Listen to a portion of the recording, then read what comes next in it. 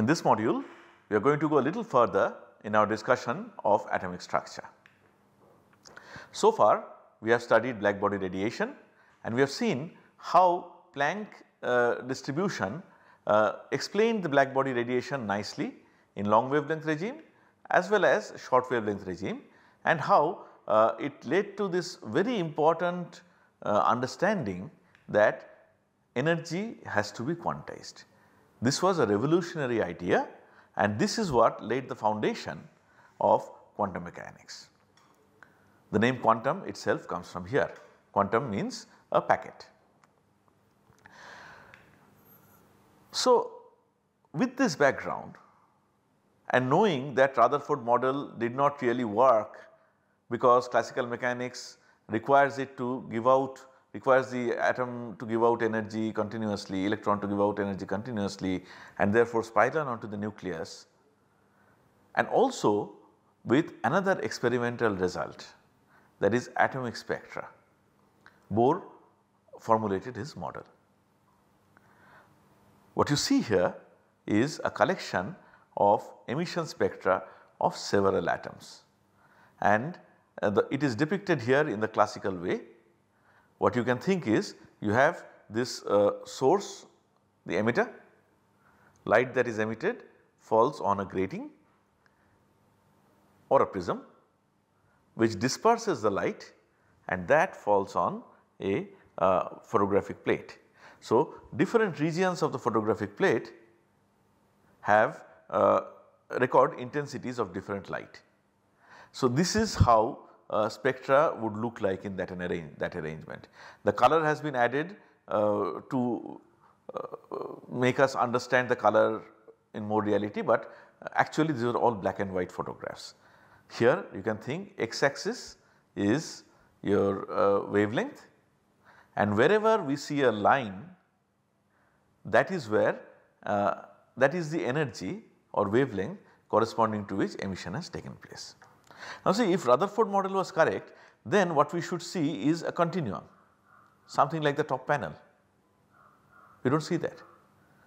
Depending on which atom you look at, you see lines, and in fact you see some series of lines. This is something that was known by the time Rutherford proposed his theory. Now, even before a theoretical formulation to explain this was worked out, experimentally looking at the energies where the emissions take place for different atoms, an empirical formula was already there. And this empirical formula was called the Rydberg formula. It is based on the Rydberg-Ritz combination principle that states that the spectral lines of any element include frequencies that are either the sum or difference of frequencies of two other lines. And what it boils down to is that if you take 1 by lambda wave number, that is equal to a constant multiplied by 1 by n1 square minus 1 by n2 square, where n1 and n2 are two positive integers.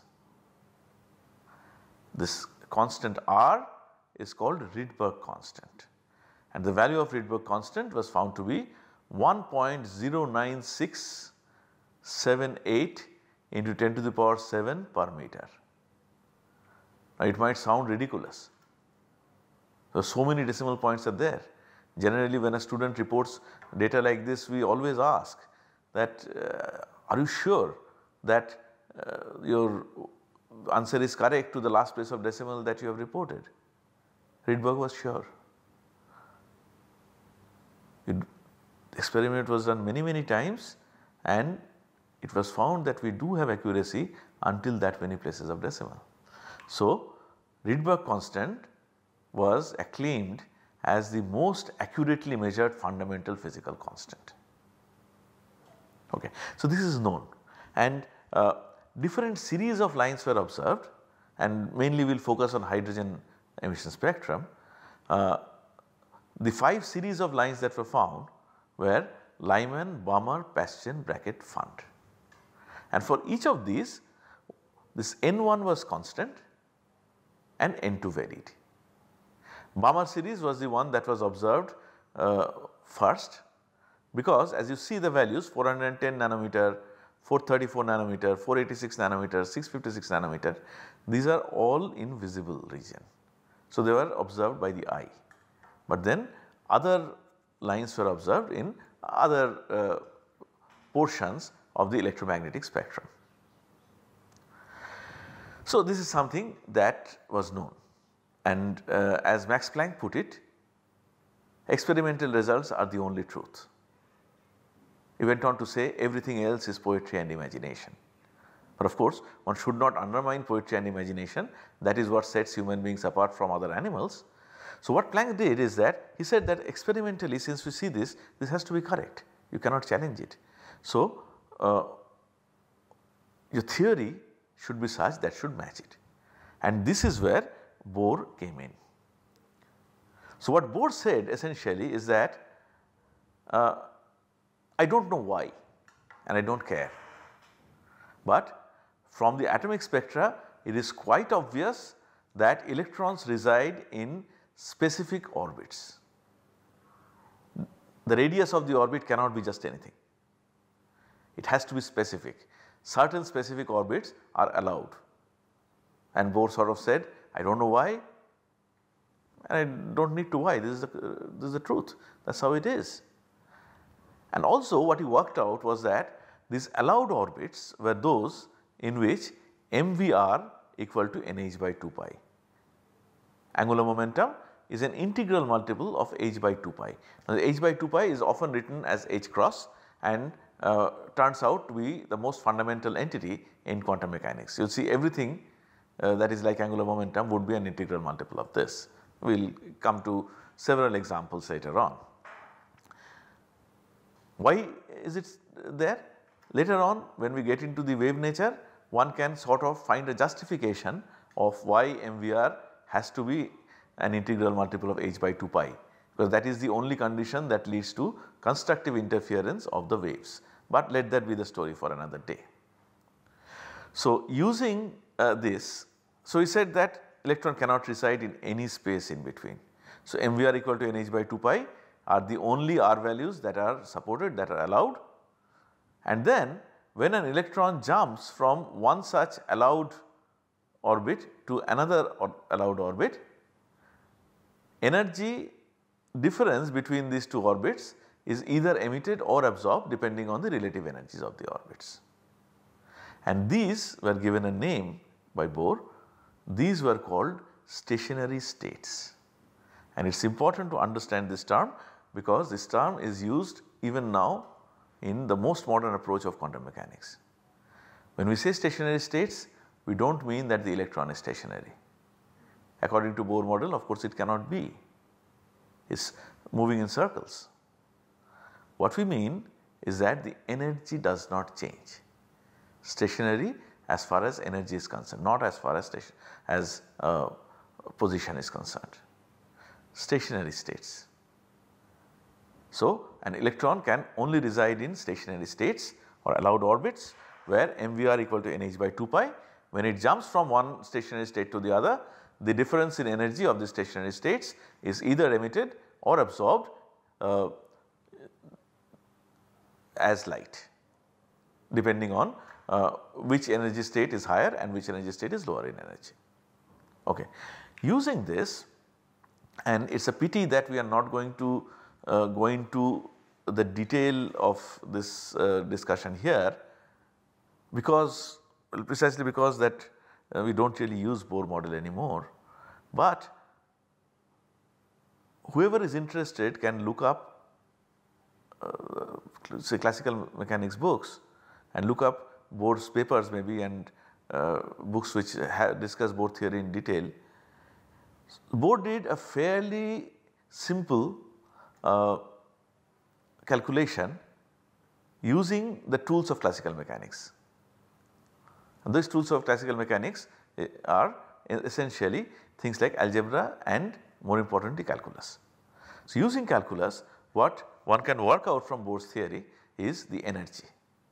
The energy expression that we get is En. Now remember, only certain levels are allowed. So, you cannot talk about a continuous distribution of energies. So, En is equal to Me multiplied by u to the power 4 divided by 8 epsilon 0 square h square into 1 by n square.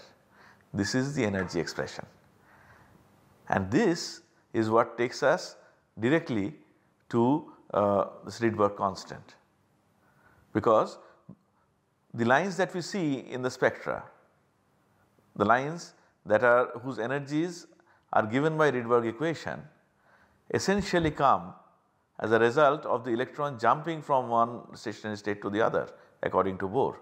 So, it is going to be this constant multiplied by 1 by n1 square minus 1 by n2 square, Rydberg formula. We will come back to it. Also, what Bohr could do is that Bohr could work out a precise expression for the radius that we are not showing here. So, precision and expression of precise values of all these things is the hallmark of Bohr theory, and as we will come to later on, this is both the strength and the weakness of the theory. But now let me just say what I actually said without showing you the formula here. From the energy expression, one can easily work out the energies of the spectral lines, and it comes out to be this Me e to the power 4 by 8 epsilon square h square multiplied by 1 by n1 square minus 1 by n2 square, that will be equal to h nu. H nu is hc by lambda.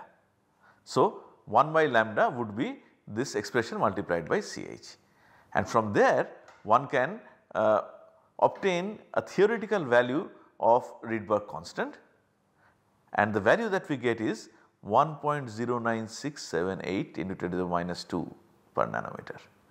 It is precisely the same value that is obtained experimentally. That is the strength of Bohr theory, that we have this experimentally observed quantity which is so precise. Bohr theory can give you that value to the last decimal place. Also, one can work out the ionization potential for hydrogen atom, and the experimental value of 13.6 electron volt is reproduced very nicely using Bohr theory.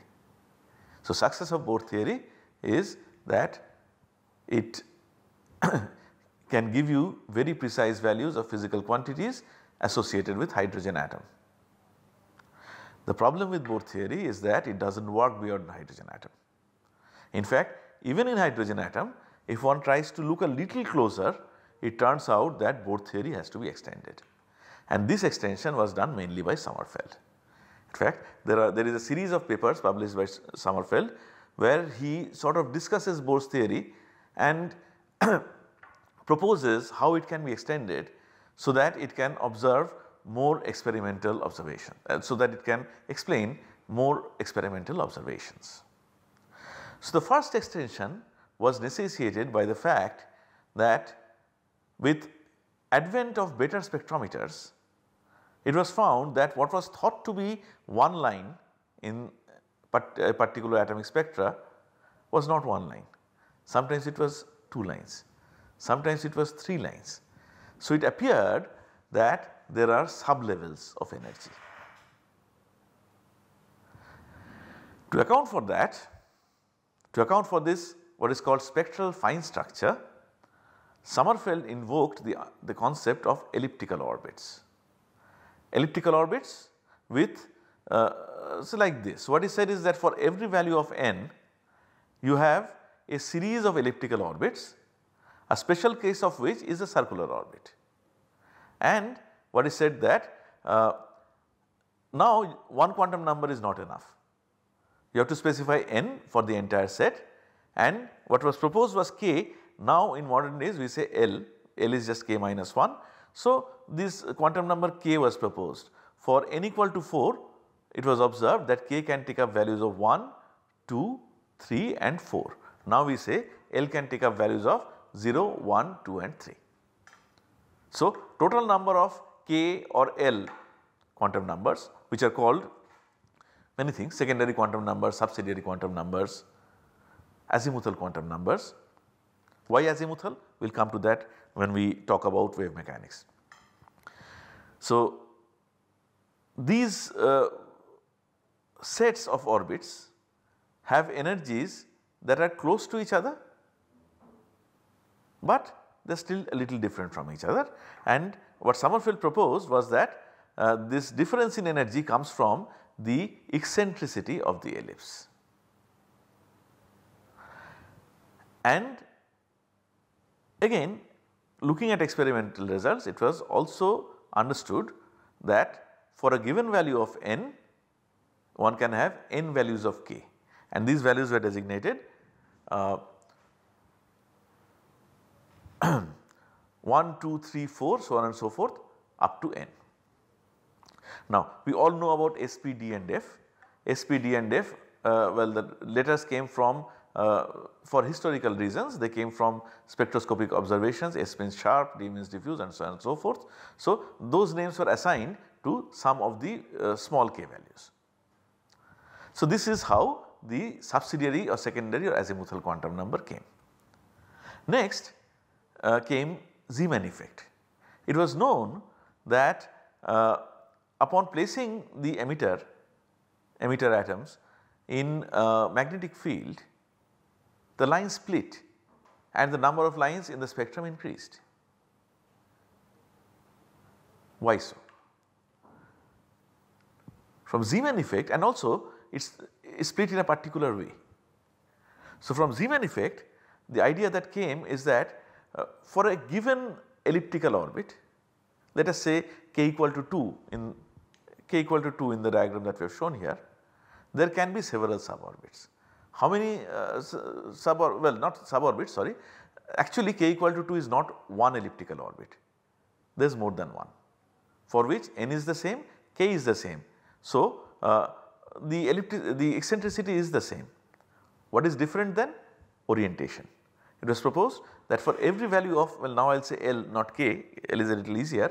For every value of L, there are 2L plus 1 number of orientations that the orbits can exist in. So, for L equal to 1, you can have this orientation or this or this. What that leads to is that if you think of electron going around in a circle roughly, then the angular momentum is going to be a normal to the plane of rotation. So, if this is the plane of rotation, this is the direction of angular momentum. So, what it says essentially, Zeeman effect, is that for say L equal to 1, you can have an orbit pointing in this direction, so that the angular momentum points in this direction or in this direction or in this direction. This is called space quantization. Not only is energy quantized or angular momentum quantized, space is also quantized in the sense that the orbits can be oriented in specific directions. Or if we want to use a term that survives even beyond Bohr model, the angular momentum vector can be oriented only in specific directions. This is what it means. So, what is shown here is what happens when L is equal to 2. When L is equal to 2, 2L plus 1 equal to 5. So, first of all, one thing I forgot to say a little earlier is that the angular momentum itself is given by square root of L into L plus 1 multiplied by h cross. So, when L equal to 2, the length of this arrow, that is the angular momentum, is going to be square root of 6 multiplied by h cross, square root of 2 into 3, right, L into L plus 1, and it can take up 2L plus 1, that is 5 orientations, and corresponding to each what is different is the z component of the angular momenta.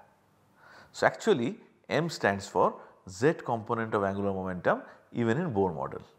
Later on what we will see is that we are going to forsake the orbits, but we are going to retain the angular momentum vector and its specific orientations that it can take up. So, that led to a third quantum number, magnetic quantum number m, and in fact this model of these elliptical orbits oriented in specific directions gave rise to one of the most popular widely used motifs that we see in many places to depict atoms, and this is that figure. What it shows here is a central nucleus and 3 orbits around it in specific directions. Even now in many places this is sort of used as a cartoon for the atom, even though this model is discarded. In fact, you can see this motif in the logo of our Department of Atomic Energy of India, DAE. This is what the present logo of DAE looks like.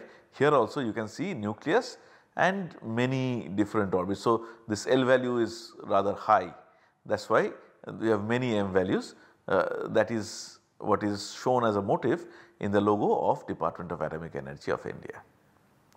So, we got 3 quantum numbers. N tells you about the energy, L small changes in energy, and mostly angular momentum, root over L into L plus 1 multiplied by h cross is angular momentum, and M tells you about the orientation of the orbit or orientation of the angular momentum vector, whichever way you want to put it. Eventually we are only going to talk about orientation of angular momentum vector.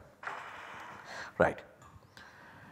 There is a 4th quantum number spin which arises from a completely different experiment, and that experiment we will discuss shortly. So, let us take a rain check on that. So, in all there are 4 quantum numbers that one requires to specify the what we can say address of an electron in an atom. Okay. So, all this is great, but then Bohr theory faced severe criticism. First criticism was that it uses classical theory and quantum theory arbitrarily. Wherever quantum classical theory works, calculus can be used, it is used extensively, and then when it does not work, it is dumped unceremoniously and resort is taken to the newly found quantum theory. So, that did not really go down well with the scientific community.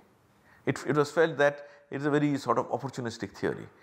It says whatever is convenient whenever it is convenient. But one could perhaps live with that given the accurate values that are predicted by Bohr's theory. The death knell came in the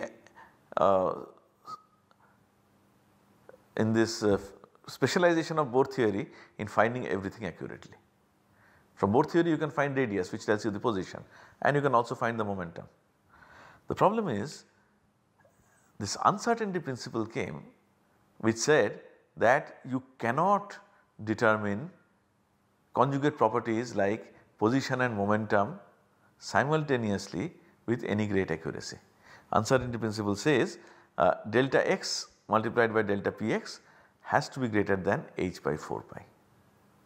And this uncertainty principle, is important to understand, is not something that can be circumvented by making a better instrument. The subsidiary quantum number, for example, came due to the advent of better spectrometers. Uncertainty principle has nothing to do with instruments. It is the limit beyond which nature does not let us probe it. And we will understand it better when we talk about when we discuss a little bit of Schrodinger equation. But at this time perhaps we can discuss a thought experiment that was proposed by Einstein. The thought experiment is, suppose I want to locate an electron, I want to know exactly where it is. What will I do? I will put it under a microscope and I will shine light so that I can see the electron. The problem is for electron, this energy of the photon light is enough to change its momentum, and in fact when momentum is changed, position will also change quickly. So that is why one cannot determine these two simultaneously, it is nothing to do with instrument. And later on we will see that when we talk about wave mechanics, a sine wave or a cosine wave is something that is associated with a specific value of momentum. But if you look at sine wave, where is, if this sine wave stands for a particle, where is the particle? It can be anywhere from minus infinity to plus infinity. So the issue is that your if you mix sine waves, then what happens? If we mix a large number of waves, what will happen is at some point there will be a strong constructive interference, and then as you go to the two sides there will be destructive interference. So, the wave will die off. If you mix a high number of waves, well, this is called a wave packet. If your wave packet consists of a large number of waves, then there will be a situation where there will be a high degree of location, but then you have obtained it by mixing many waves, right. So, there is no way you can tell what the momentum actually is.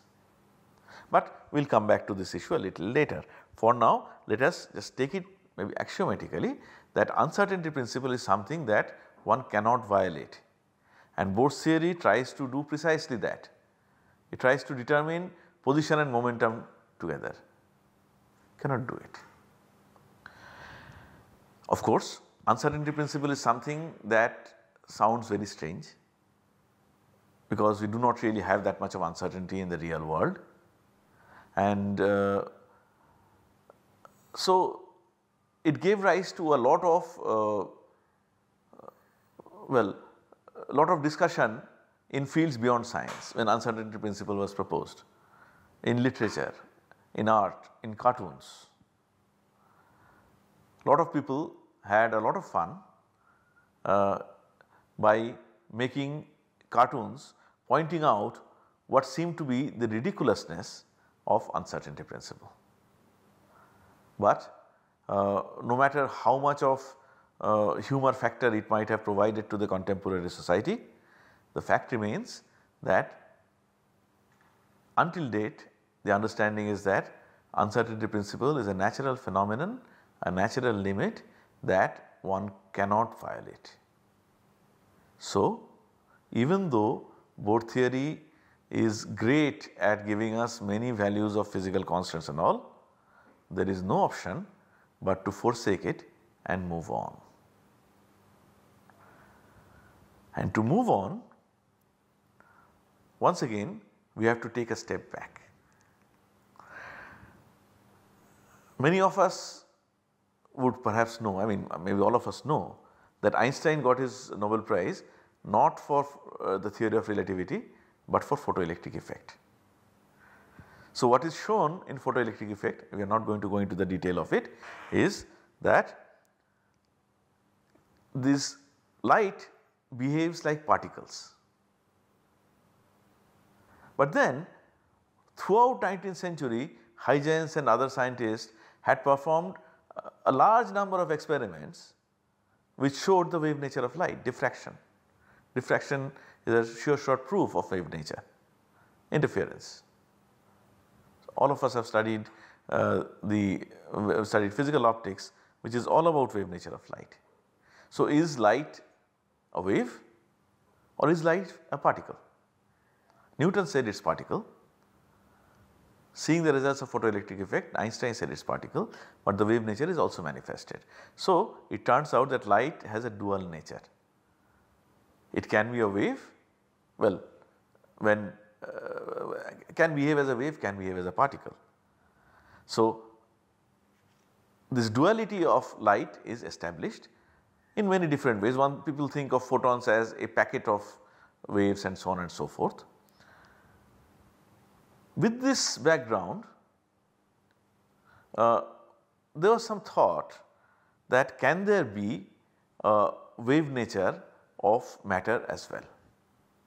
And the reason for that thought was that actual experiments were performed in which wave nature of matter was established.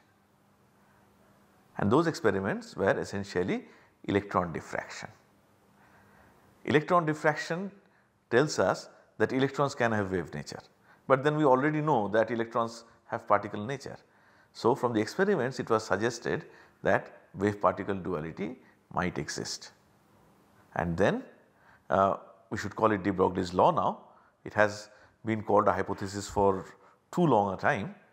De Broglie actually proposed that de Broglie worked out the relationship between the wave-like properties and particle-like properties of this wave particle of the things that can manifest wave particle duality. and that was the beginning of the wave mechanical treatment of what everything is made up of. We will take it up in the next module.